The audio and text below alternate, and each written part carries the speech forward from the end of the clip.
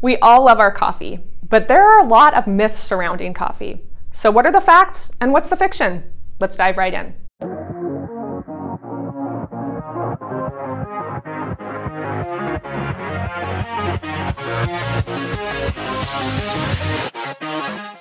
Number one, coffee stunts your growth. Now, this is a personal favorite of mine because my mom always kept me from drinking coffee growing up. We're a big basketball family, and obviously reaching your full potential is really important. But the truth is, I got robbed. Well, in theory, caffeine does reduce the absorption of calcium, which would inhibit potentially bone growth in an adolescent. However, if you actually look at the amount of calcium that isn't absorbed, it's so tiny that you could literally offset that just by drinking an extra tablespoon or two of milk. Number two, coffee dehydrates you. Now, this is a fun one to talk about because it was taken as absolute fact for so many years. But in reality, it's just not true.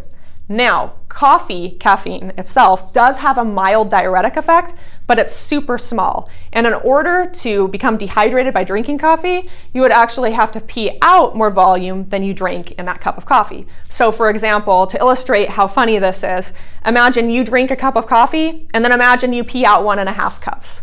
That's just not what happens. And then to make this more laughable, understand that people do build up a tolerance to caffeine. So over time, it'll have even less of a diuretic effect. And finally, understand that coffee is mostly water, like 99% water. So studies have shown that it's almost as hydrating as just water itself. And number three, more coffee is better. Now, I know from personal experience that this is absolutely not true, because I used to have an ex-boyfriend, yeah, that's you if you're watching this, who would take caffeine pills before every track meet in college. And then he always ended up super sick, leaving in an ambulance. Never did make that connection. But what was going on is that the caffeine was building up to toxic levels, right? So there is a happy medium. There is a law of diminishing returns when it comes to caffeine. You don't just want to overdose and go like crazy. Now, that might leave some people asking, well, how much is going to maximize performance? Well, it's going to be about 3 to 6 milligrams per kilogram of body weight. And what does that mean in human terms? If you're 150 pounds, that's going to be somewhere between like 200 to 400 milligrams, which is somewhere between 2.5 to 5 cups of standard home brewed coffee. And 4, everybody responds the same to coffee. Now, we know from experience that this is just not true. Maybe you're that person who's bouncing off the walls after just a half cup of coffee, or maybe you're that person who can drink ventis all day long at Starbucks and hardly even feel phased. In fact, it turns out how you respond to caffeine is controlled largely by your genes. People have an enzyme that determines how quickly they metabolize caffeine. Some people metabolize caffeine super slowly, meaning that it stays in their bloodstream for longer, and that's going to affect them more. So these are the people that should only have a few swigs of coffee, right? And definitely not drink coffee late at night. That's me. And then there's fast metabolizers. And fast metabolizers can get away with almost murder. They can drink all kinds of coffee and it hardly affects them. And that's because that caffeine clears the bloodstream so fast. Finally, there's another gene that even affects how your brain is affected by caffeine. So there's a lot of variance here between people. 5, coffee cures hangovers. No, it would be nice if this was true, but unfortunately it just isn't. In fact, the caffeine in coffee can actually make hangovers worse because it constricts blood vessels, which isn't good for headaches. Now, the one thing you might see as a positive with caffeine and coffee in general is that it does increase alertness. So if you're dragging after a night out drinking, it'll definitely serve as a pick-me-up.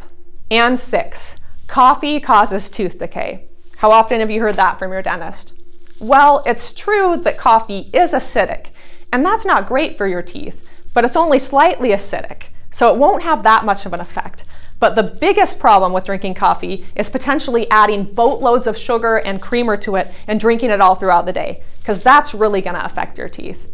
Now, on a side note, what's ironic is that coffee actually contains antimicrobial compounds that combat the growth of bacteria on your teeth, so it's actually helpful. And number 7, coffee will help you lose weight. Now, there is a little bit of truth to this because caffeine is thermogenic, meaning that it's going to increase the number of calories you burn. But does that mean that this is going to have a substantial effect on weight loss? No. When you actually look at the amount of extra calories you burn, it's very small.